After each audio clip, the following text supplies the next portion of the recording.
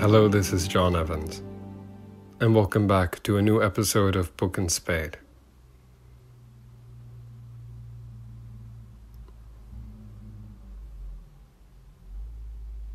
In the early morning hours before the rising of the sun,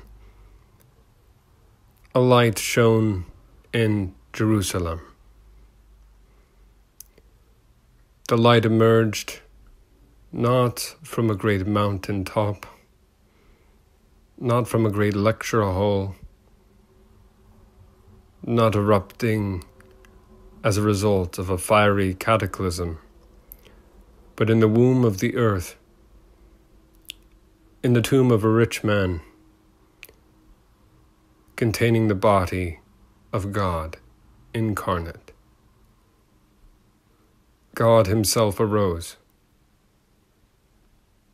triumphant after having been mocked, after having been tortured, after having been rejected by his people, after having descended into the netherworld, to lead up from there the souls that had waited century upon century for his arrival.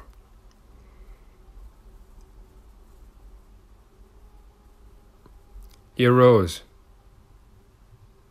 having crushed death permanently under his feet. And yet who was waiting for him when he emerged from the empty tomb? On the evening of Good Friday, after the great earthquake, the renting of the rocks, the parting of the veil, most of the disciples had fled. Only John and the holy women remained. John would have brought the news back. And the crowd would have been in constant fear who had traveled with Jesus.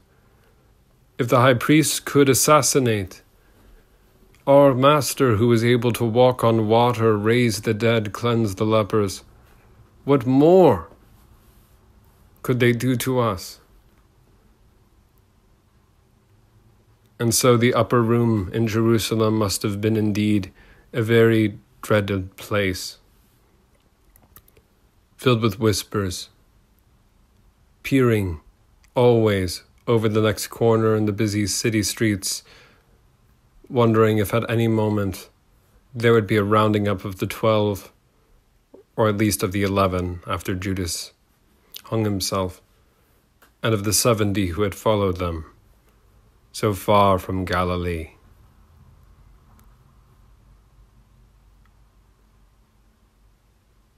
But it was on the morning of the resurrection that the Creator of the universe, having taken on human flesh to die for our sins, now raised gloriously, entered into the upper room, astonishing his disciples.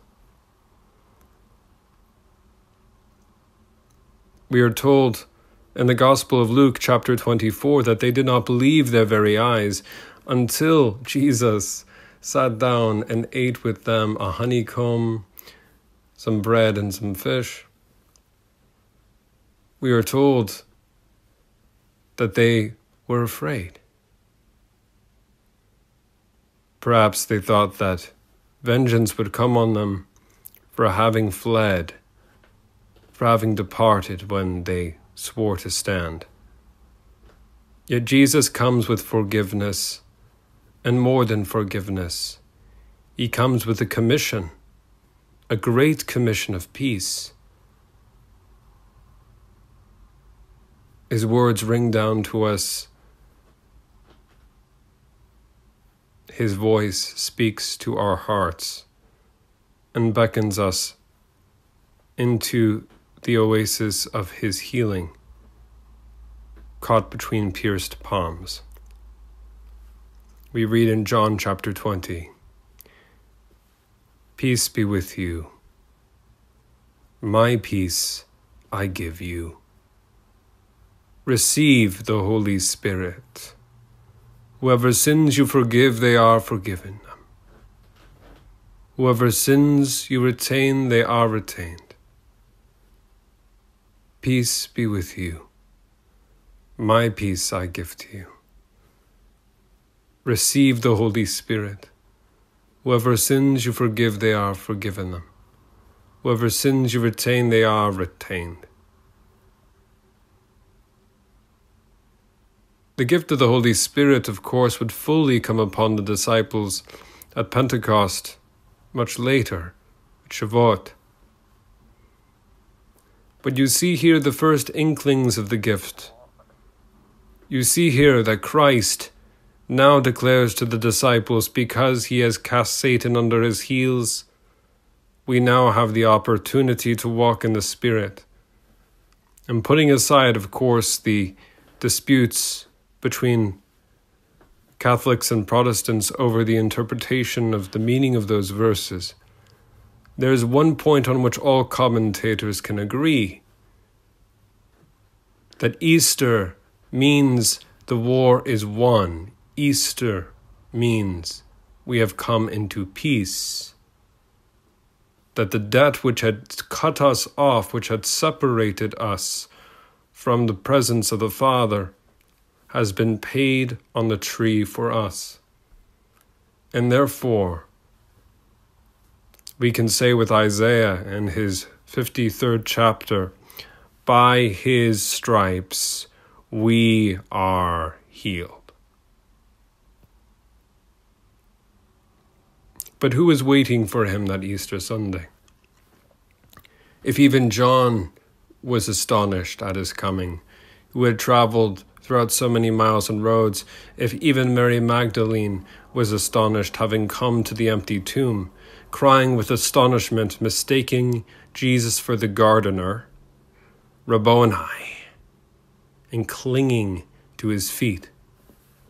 This is what prompts Remember Jesus to say in the 20th chapter of the Gospel of John, do not touch me, for I have not yet ascended to my Father, to my God and your God. So if all these were astonished, who was expectantly waiting? Who knew?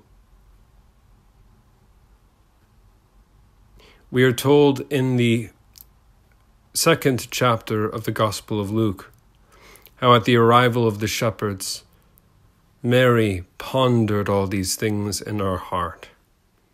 We are told when she brought the Holy Child to Simeon and Anne, the prophetess, that Simeon prophesied that a sword would pierce her heart also, that the thoughts of many hearts might be revealed. Some translations will say a sword will pierce your soul also. In either case, there is a sense in which Mary walks away from the scene and also ponders this prophecy of future suffering in her heart. Jesus had said repeatedly, leading up to his arrival in Jerusalem, that the Son of Man must be in the heart of the earth 3 days and 3 nights, even as Jonah was in the belly of the great fish, that the Son of Man would be betrayed and handed over to the Gentiles to be mocked and crucified, and that on the 3rd day he would rise. Which of us earthly sons, if we were going on a long journey, a journey that would be perilous, dangerous, and potentially costly to ourselves, which of us wouldn't warn or pre-announce this to our mothers? And if we had returned from a long journey, the least we could do would be to text our mothers that we had come back, that we were safe and that we were whole. And the most we could do before visiting strangers and acquaintances and distant friends and relations would be to come home first, to embrace her and to tell her of our undying love and gratitude and affection. Therefore, to quote Jesus himself concerning the gifts God gives, if you being evil know how to give good gifts to your children, how much more will your heavenly Father give the Holy Spirit to those who ask him? For if your child asks for an egg, will you give him a scorpion? And if he asks for a loaf of bread, will you give him a stone? And if your son asks for a fish, will you give him a serpent? Truly, Jesus, the divine, eternal Son of God, knows how to give good gifts, even greater gifts, to his children spiritually.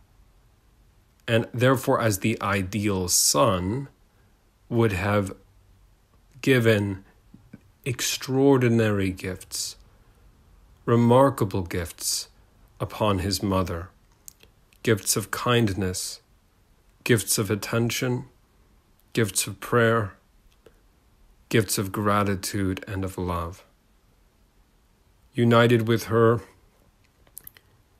in regards to his human flesh, and united in the bond of his love.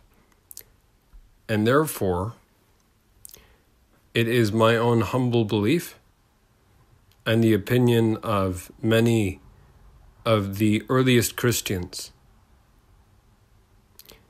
that Jesus told his mother where he was going.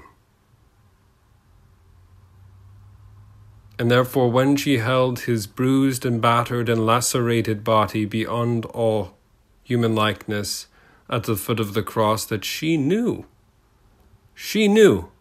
that he would rise from the dead. And therefore, Scripture had no need to record that reunion, for Jesus was always united with her. Jesus was always united to Mary's heart.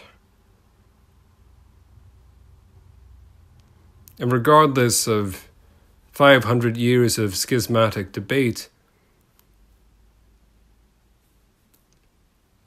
the great mind of a C.S. Lewis could confess that we see in the passion of the Christ not only our own ransom and our freedom, but not so much God on trial, but we fallen humanity put to the test. And so it is as we celebrate Easter, now having seen how far humanity has fallen, the extent to our cruelty, the extent to our injustice, the extent to which we have negated our capacity to love, torturing the truth, causing the truth to bleed and to die. That on this glorious third day, we see the triumph of a humanity restored to its proper place in harmony with the will of God. The Garden of Eden restored, as humanity is invited by Jesus Christ, now through the victory and seal of approval that is the resurrection, to be co-heirs with him to eternal life. As we know in the familiar scene with Mary Magdalene in John chapter 20, when she sees Jesus, she mistakes him in the garden, for the tomb is in a garden, just as the fall occurred in a garden, and she mistakes him for a gardener. Her mistake is actually spiritually valid. He is indeed our gardener.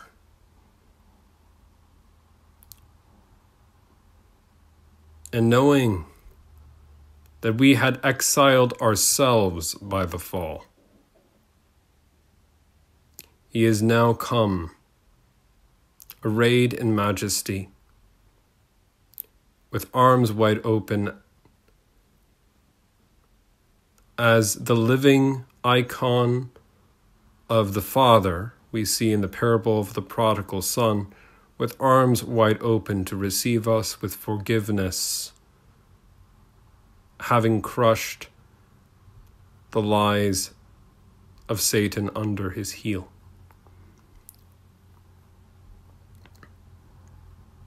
And so Mary's words in Luke chapter 1, at the event in which she said yes to being the mother of God, become for us the model by which we can best say yes ourselves to God's Easter invitation.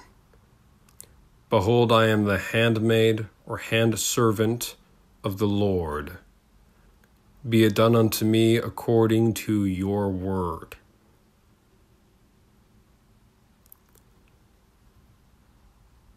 And later on, my soul magnifies the Lord, and my spirit rejoices in God my Savior. For he has done good to me, and mighty is his name. We should rejoice with the rejoicing of the apostles as they heard Jesus many days from that point on. I believe 50 days later,